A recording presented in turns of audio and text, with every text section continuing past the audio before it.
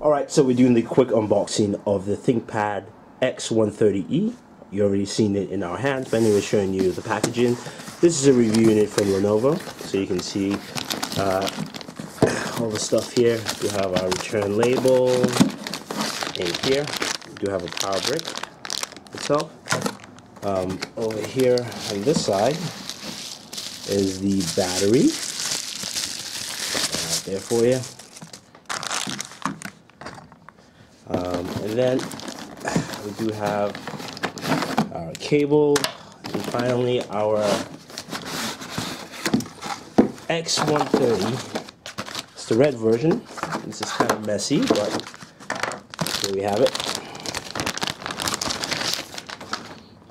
Here's our X130. Let's continue with the review. So I spent some time with the Lenovo ThinkPad X130e. Which of course is a military spec build, so if you drop it, as long as of course you don't toss it around, it should still work pretty well. It's very light. Lenovo's done a good job making this very light notebook. It does have HDMI ports out, as we mentioned earlier. Do have one specific USB port for charging. It runs pretty cool. This is actually running an AMD APU, I believe the A300. I do like about it is that once you actually open up the screen, it turns on pretty quickly, except it has that annoying sound. You can get this in a Core i3 version also, of course, which will run the Intel graphics chip, but the APU AMD version has this inbuilt Radeon HD chip in there. It's got a nice keyboard. Trackpad also is quite effective. It's the ThinkPad trackpad.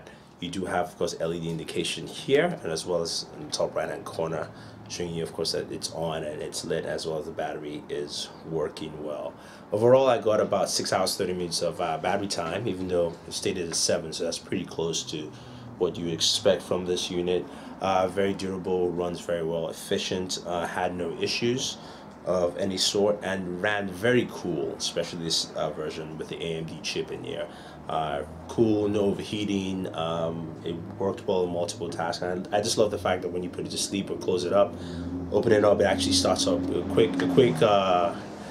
quick startup from sleep mode, which is very nice, and I think that's very useful. Now this is geared towards students as well as small businesses, and I think it will work well for those kind of individuals, just because it's very portable, it's light, and also it's very effective. Even though it's got a lower end processor, it actually is a very efficient processor overall. So that's pretty much it for the ThinkPad X130e. If you guys have any questions or comment about this, again, the annoying noise, let us know. Also, don't forget to subscribe to all our pages, as well as our new channel, Board Fem.